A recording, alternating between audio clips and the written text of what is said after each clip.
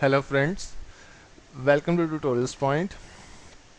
In this tutorial we will talk about how do we process the background jobs in your SAP system and what are the different priorities of the background jobs and how to create a background job in your SAP environment in your practical.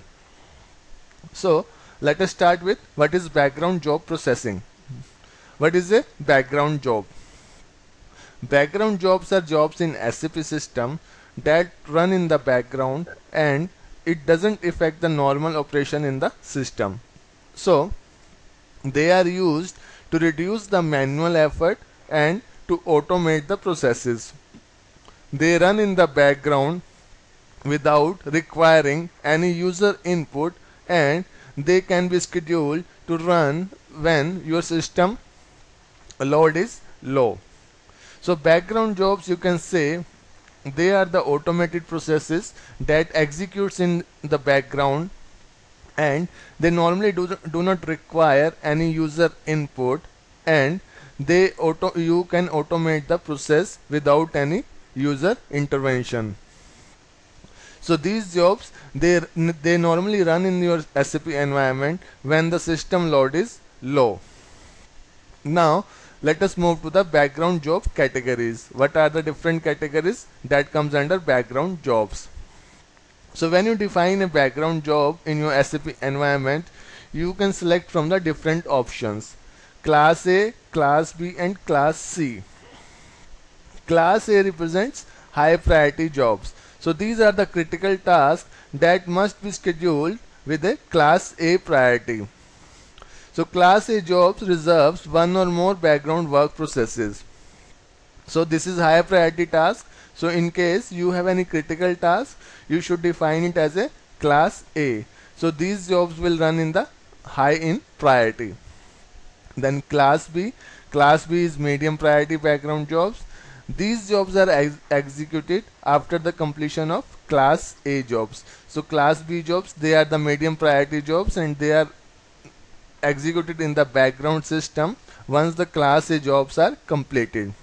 Next is Class C jobs.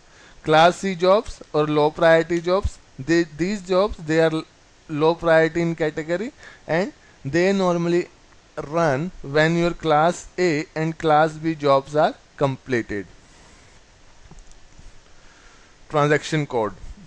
To execute the background jobs, the transaction code that is used in your SAP environment is SM36. So the note says that you need to release the job so that it can run. When you schedule a job, you have to go to job overview and you have to release the job. Even the job is scheduled for immediate processing.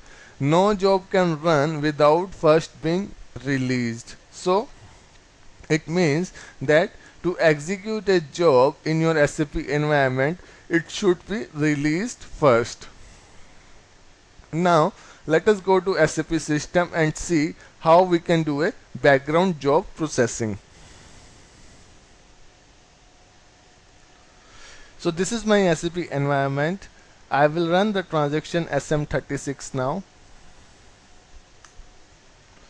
Once you execute the transaction, you reach to this define background job screen. So here to start with, you have to enter the general data. General data, it includes job name. Let us say we want to run a test job. So let us name it as a job name as a test. Now this is the job class that we have just discussed. Like you can define the Class A, Class B and Class C. High priority, middle priority and low priority. Then you have the target server. Target server, it defines the server on which you want to execute the job. So this is used for the load balancing purpose. So you can select from different target servers. If you have multiple processors to execute the job, you can select from available options. So we have this server, so we'll select this target server.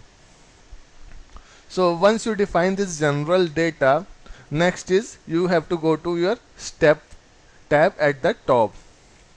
So step tab at the top. What is a step?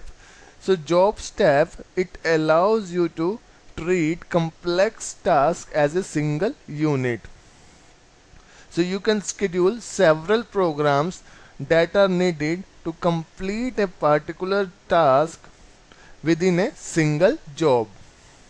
So once you click on this step tab at the top, here you have the multiple options. You can select an ABAP program here, or external command here, or an external program also.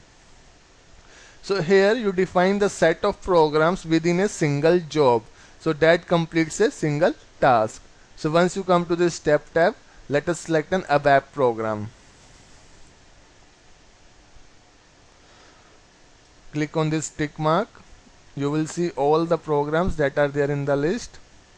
So let us select, we want to run this program, ABAP program. Variant, you can also select a variant of the program. If you have not defined the variant, you can leave this option as a blank. Once you select these options, now next is to check this. It says this is an invalid program. So let us say we want to change the program type. Click on this option again, go to this tick mark and select some other program. Once you select this program, check this, and this is fine. Now next is to save this option. Click on this save. So this has been saved now. So you can say this program name here and the program type is here, then username and the language. So this step list is shown here. Now to pass the start condition, click on the back button. Here you can see that in job steps it shows that one step successfully defined. Now to pass the start condition, you have this start condition at the top. Once you click on the start condition, you can see the various options, various start conditions that you can pass to your background job.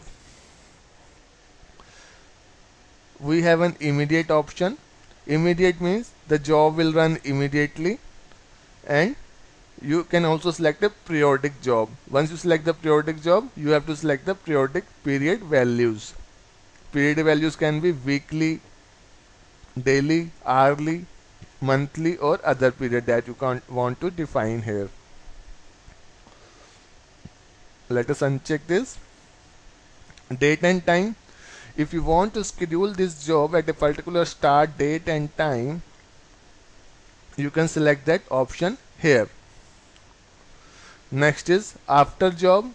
If you want your job to be run after the completion of a particular job, so you can enter the name of that job, and then this job will be executed once that job is completed. Next is after event. After event option, this allows you to run the job when a specific event is triggered. So once you click on this after event, so this event option is enabled, and you can select from the different event options. Next is at operation mode. You can also select a job to run at the operation mode. You can enter the name of the operation mode, and this job will be executed. So let us say if we want to run this job as a immediate. Let us check this option. We will not select as a periodic job. Check and save. So this condition has been entered, start condition has been entered. Now you have to save this job. Click on save button. Once you click on this save button, this job has been saved. Now if you want to release the job, click on this save button again, and you will see the status job saved with status released. So this job is released to execution now. So this is how you can schedule a background job in your SAP environment.